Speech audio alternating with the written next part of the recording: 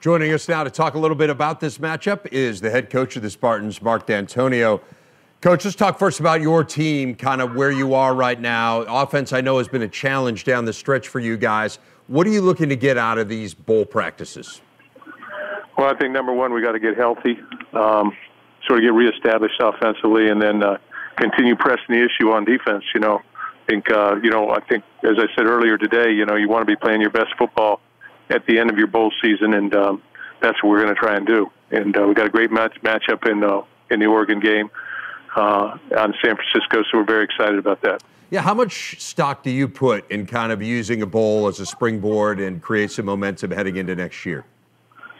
Well, I think that's what everybody tries to do. You want to be playing your best football in that situation. So, but I put a lot of stock in that. It gives you a feel good type thing when you leave your season. At the end of your football season, you have a good feeling about it, and you try and expand on that the next year. But there's a lot of work that goes into this. It's hard to win, and there's a lot of preparation yet to be done. And we're playing a quality opponent, great quarterback.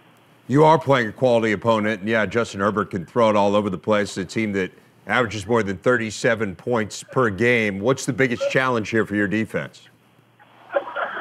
Well, I think they average 190 yards rushing and then like 275 or something like that throwing the football. But obviously it's to contain the quarterback based on what I'm hearing. But you got to play both ends of the stick there and make it one-dimensional. So, but they got a great program. We've got a history playing those guys in 14 and 15. This, different coach, Coach Cristobal, obviously in his first year, but a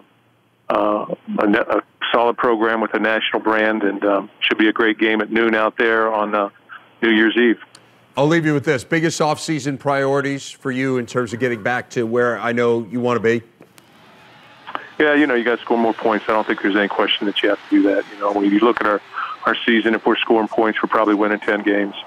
But there's a lot of reasons for that. As you go through it, there's a ton of reasons that surrounds that, and there's no simple fix in that matter. You got to execute, and football is a game of repetition and execution. And you got to start with that, and you got to win your own little individual battle. So we'll take steps towards getting there, and but we're excited about this opportunity against a quality opponent and a national game on Fox. So be a great situation for us. Should be great. Coach, congratulations, as always, on making it to the postseason. It is not something anyone should take for granted. Thanks, as always, for your time as well. Always very appreciative. All right, guys. Thanks, and go green.